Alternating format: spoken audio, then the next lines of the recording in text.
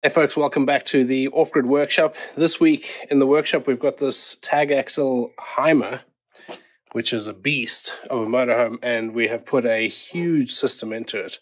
So I'm going to take you through what we've done.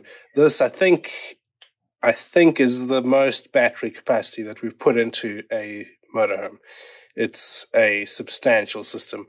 The couple that own this are living in it full time, so they need a big system to be able to sustain that even through winter and things like that. But let's have a look and dive into it. All right, so not just one Fogstar 608 amp hour battery, but two Fogstar 608 amp hour batteries. So we've got two of them in here. Obviously the Multiplus 2 3 kVA. We've got the Orion XS on this side, and of course the Serbo GX over here. On that side, we've got 4 MPPTs, so different size solar panels on the roof going into different MPPTs, and of course, our usual external solar panel option with an MPPT there as well. So a substantial system. Of course, we've also gone in and put in the fridge solar dump option that we offer. So that allows us to use the second AC output of the Multiplus 2 to power the fridge when there's surplus energy. So this one we've got set to come on when the batteries are 95% and to turn off when they're 70. So there's a bit of a window there, range, where if there is excess solar, then can run the fridge for a good while. And obviously with this amount of battery capacity, it should be pretty good for that.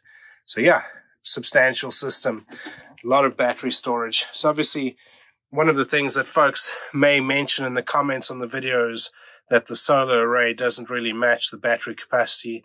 And this is known. A lot of the time in motorhomes, it's actually not possible to really match your solar array with a big battery bank just because of the amount of roof space that you have. So your options are basically, do you have a smaller battery bank so that it kind of more matches your solar array, or do you just put it in knowing that your solar array wouldn't be able to recharge your batteries in a day if you flattened your batteries completely? But if that was the case, you'd have to get to a campsite or something to be able to top them back up to 100% because you've got a lot of power that you got to put into here. So yeah, pretty pleased with how the system turned out. So up here we have the Serbo GX.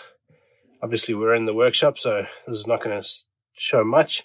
The 4 MPPTs there, and of course the alternator, DC-DC charger from the engine, and the shunt as well.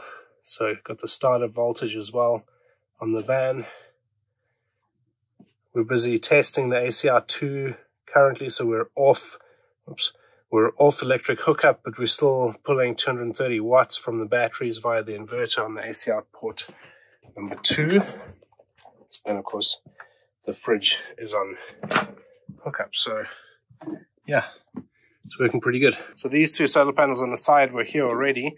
We've added 1, 2, 3, 4 100 watt solar panels all in an array together, and then a 90 watt over there on the side.